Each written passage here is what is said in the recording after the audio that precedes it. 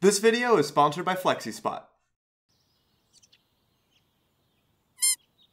Gravity. What? Gravity makes things go down. Obviously. No, because why don't things fall sideways? Because how would that work? We just gonna fall sideways forever?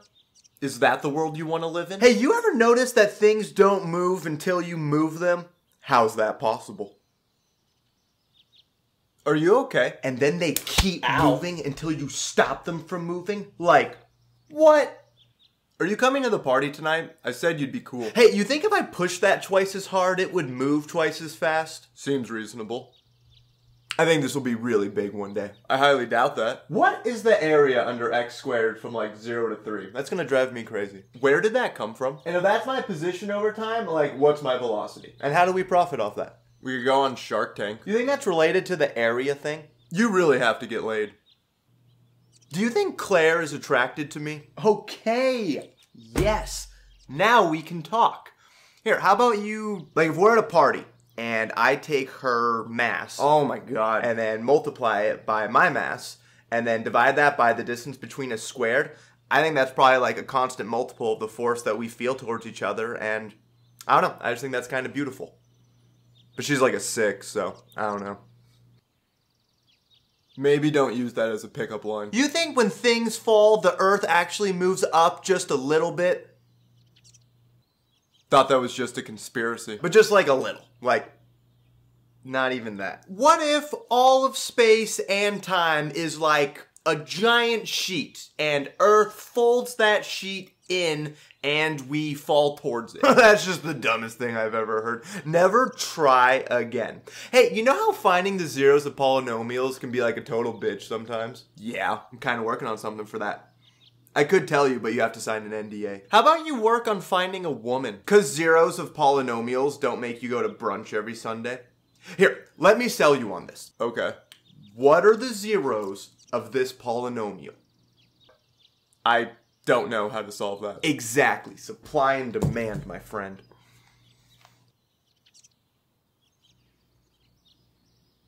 Just thought of a third law.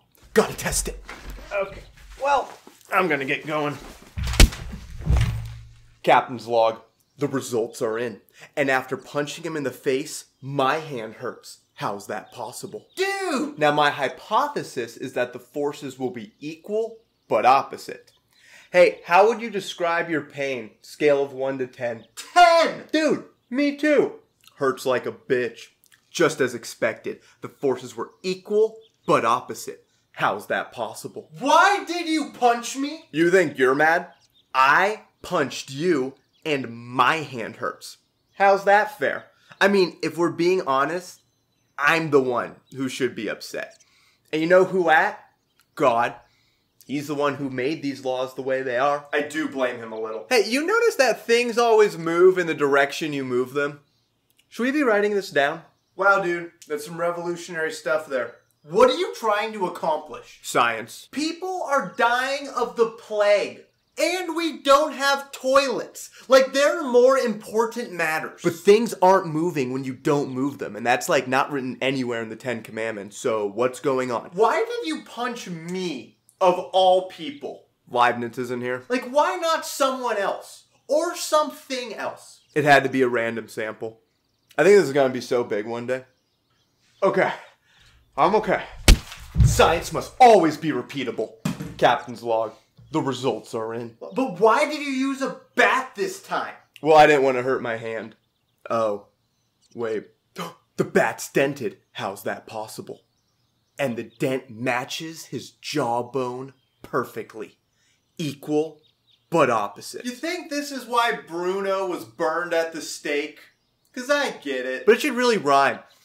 Hey, what do you think of, for every action, there's an equal and opposite reaction? Not true. Have you ever tried talking to protesters? I think this is going to be really big. You have got to stop saying that. And why can't you use anything other than my face? Well, we don't have force sensors yet, so this is what we have to do. Make one. Now. Or there's going to be a science crusades real soon, led by me. Well, that's going to cost a lot. Hey, can I borrow $5? Fundraise Use supply and demand. Ask the church. I don't care. Okay. Hey, buy this chair. Dude, that's my chair. This is the FlexiSpot C7 Premium Ergonomic Office Chair. This self-adaptive chair is a game changer because with other non-scientific chairs, my posture would just go down the drain because that's the way gravity acts. But with the C7 chair, there's adaptive back support that'll adjust with your body to complement every posture. You can also adjust the headrest, armrests, seat depth, as well as the back support for a fully customized fit that allows you to recline up to 128 degrees. So if you have to spend long hours being seated for school or work or procrastinating, the C7 chair will help relieve pressure and prevent fatigue.